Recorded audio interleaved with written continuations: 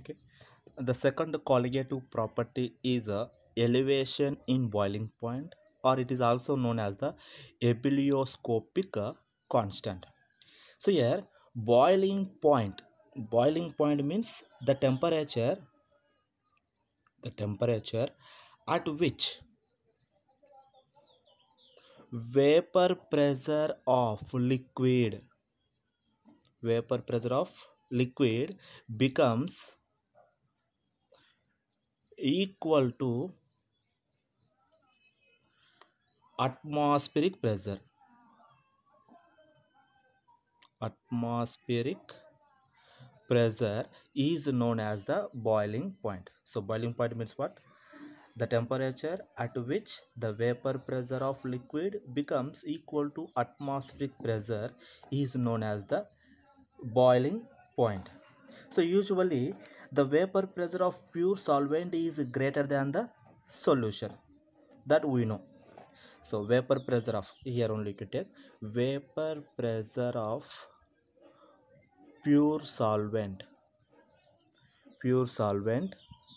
is greater than vapor pressure of solution. Okay. So next one is elevation in boiling point. Elevation in boiling point means the difference between the vapor pressure of the difference between boiling point of solution and the solvent is known as the elevation in boiling point. Okay, the difference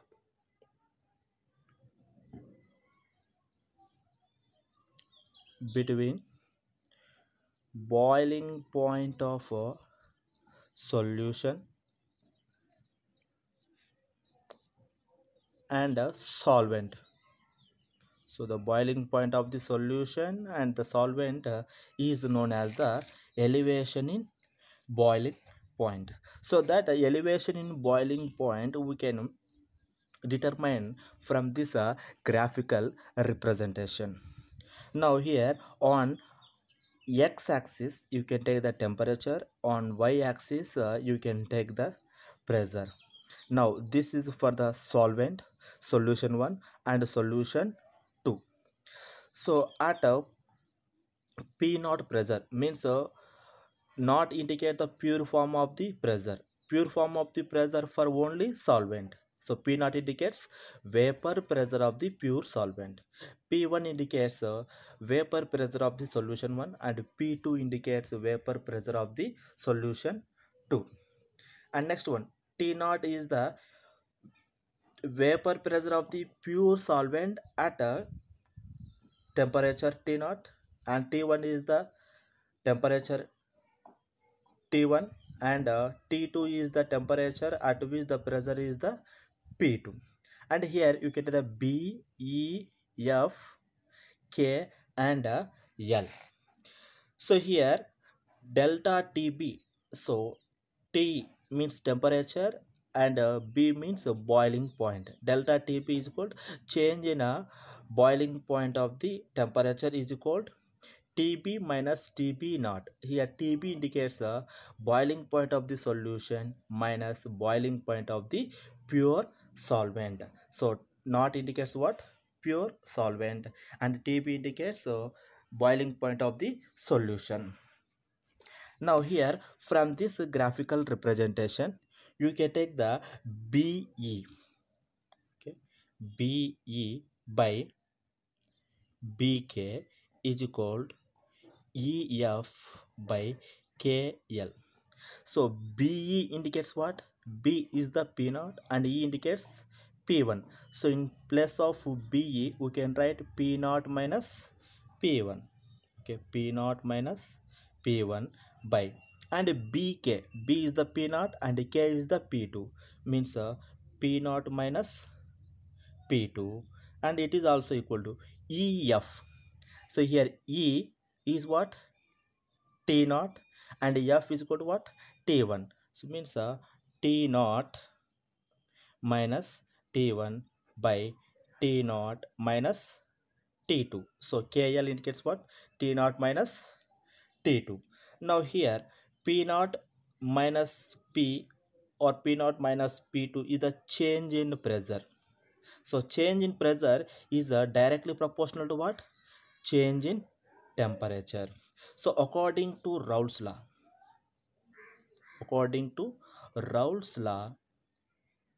so change in pressure means relative lowering of vapor pressure is directly proportional to mole fraction of the solute.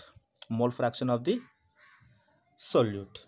Now, del delta P is directly proportional to mole fraction of the solute. In the similar way, we can take a delta T is also directly proportional to mole fraction of the solute. And if you remove this proportionality, we can get the one constant delta TB is equal Kb into mole fraction of the solute. And this equation you have to remember. Okay, delta TB is equal Kb into mole fraction of the solute. And here Kb is a proportionality constant. Proportionality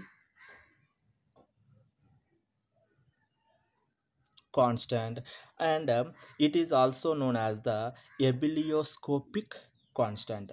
And Kb value for water is Kb value for water is 0.52, and this Kb value is depends upon the nature of solute. So it is depends upon what? Nature of the solute. And from thermodynamics laws, from thermodynamic law, Kb is equal RT naught square by change in enthalpy of vaporization. And here change in enthalpy of vaporization is equal molar heat of vaporization. Molar heat of vaporization. Now here R indicates universal gas constant, and T naught indicates temperature at zero conditions. Delta H indicates change in enthalpy of vaporization, that is the molar heat of vaporization. Now delta TB, now you can substitute this equation in this equation. For example, it is the equation 1 and this is the equation 2. Substitute the equation 2 in equation 1, then what we can get? Delta TB is equal to Kb indicates what? RT naught square by change in enthalpy of vaporization into mole fraction of the solute. And we know that mole fraction of the solute is equal to what? Number of moles of solute by number of moles of the solvent. Directly you can take for the dilute solutions. So for dilute solution, number of moles of solute in denominator side is the negligible. Now you can substitute this equation in this one. Delta TB is equal RT naught square by change in enthalpy of vaporization into number of moles of solute by number of moles of the solvent. So next one is we know that number of moles of the solute is weight of the solute by gram molecular weight of the solute into molecular weight of the solvent by weight of the solvent. Now we can substitute this equation in this one, then what we can get? Delta TB is equal to RT naught square by change in enthalpy of vaporization into Wb by Mb into Ma by double A. Now from this one here, delta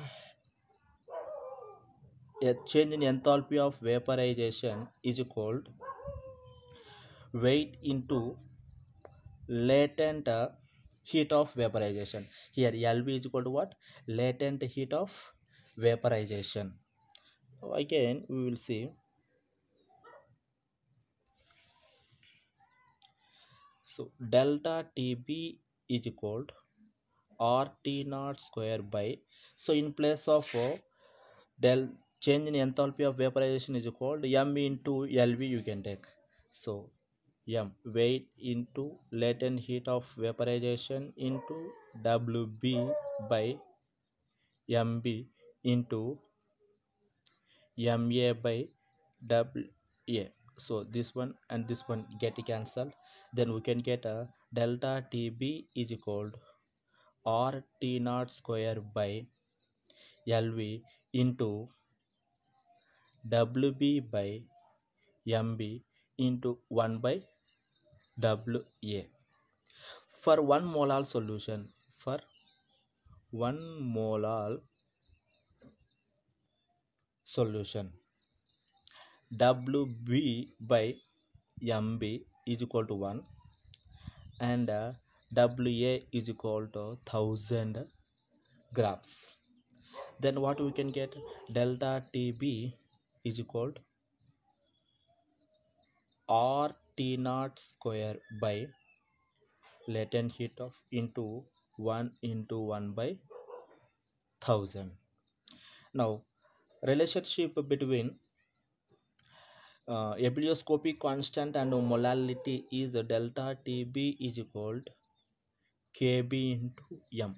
So this equation you have to remember, delta TB is equal to KB into M. Next, delta TB is equal to KB into, so molality is the, what is the molality definition? The number of moles of solute present in 1 kg of the solvent. So according to that, we can take a delta TB is equal to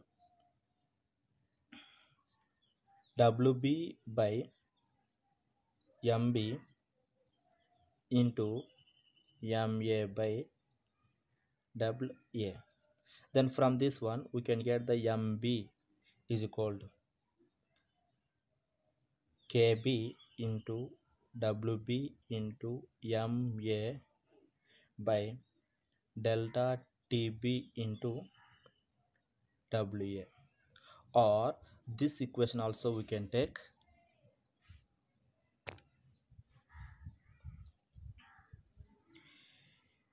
MB is equal to 1000 into WB into KB by delta TB into WA. This is the equation is useful to calculate the molecular weight of the solute from the elevation in boiling point. And here if you observe the units, sometimes they will ask the units of this Hebelioscopic constant. The units are kelvins, kg, mole, inverse. So these are the units of the Hebelioscopic constant. And this Hebelioscopic constant, so it depends on nature of solute, nature of the solute. Okay, so this is about the elevation in boiling point. So in this one some important equations are there, that is the delta TB is equal to KB into mole fraction of the solute, and next one delta TB is equal to KB into M, and next one the MB is equal to 1000 into WB into KB by delta TB into WA. So this is about the elevation in boiling point. And next third one is depression in freezing point or cryoscopic constant. So here freezing point means the temperature at which solid form of liquid is separates from the liquid is known as the freezing point. For example, if we keep the some water in the deep fridge, think that to convert that liquid into ice it takes 1 hour, but after half an hour if you observe the solution, or if you observe the water in the deep fridge, that is somewhat semi liquid state, means at that temperature the solid form of liquid is separates from the liquid, means after that point the solid form of liquid is separating from the liquid. That point is known as the freezing point. So freezing point means what? The temperature at which solid form of liquid separate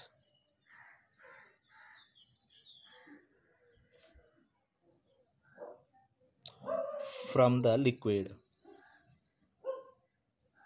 So the temperature at which the solid form of liquid separate from the liquid is known as the freezing point. And here you have to remember, the freezing point of solvent is always greater than the freezing point of the solution. But in case of the ebullioscopic constant, boiling point of the solution is greater than the boiling point of the solvent. Okay. And next one, at the freezing point the solids and liquids are in equilibrium. Okay,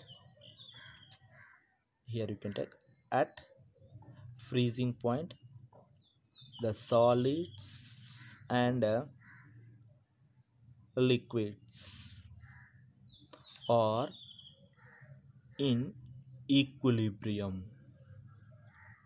Okay, the freezing point of the solvent is greater than the freezing point of the solution.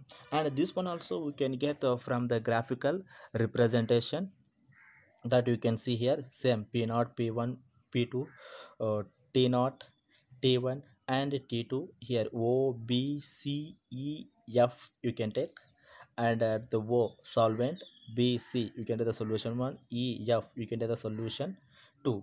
So from the triangles of the obc and oef, so here oc by of is equal bc by ef. So here OC is equal to what? O is the P naught and C is equal to P1. Means here also same P naught minus P1 by P naught minus P2. That is the OF. O is the P naught and F is the P2. And BC. So B is what? T1 and C is the T naught. You can take the CB also. The T naught minus T1 by T naught minus T2. So already you know that. So according to Raoult's law,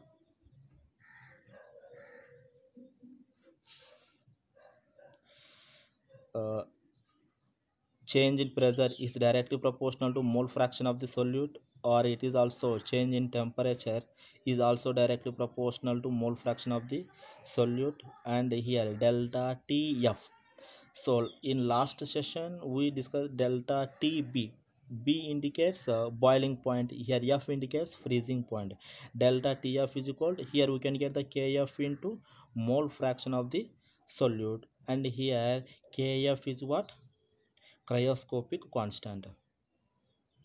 Cryoscopic constant. Now from thermodynamics laws, same similar to elevation in a boiling point. From thermodynamics, thermodynamics laws, kf is equal to RT naught square by delta hf. Then substitute this value in this equation. Okay, then here what we can get? Delta tf is equal to RT naught square by delta hf into mole fraction of the solute. And we know the mole fraction of the solute equation, delta tf is equal RT naught square by delta hf into weight of the solute by molecular weight of the solute into molecular weight of the solvent by weight of the solvent. Now here delta HF is equal to m into latent heat of fusion. Then delta TF is equal to RT naught square by m into LF into WB by MB into MA by WA, and this get cancelled. Then we can get the delta TF is equal to RT naught square by LF into WB by MB into 1 by WA. Next, for 1 molar solution, for 1 molar solution, WB by MB is equal to 1. Then weight of the solvent is 1000 grams.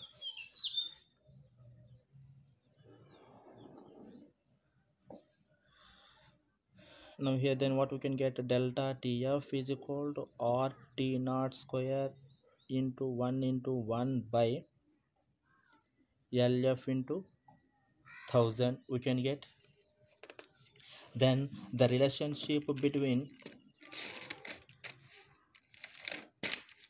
the delta TF and KF is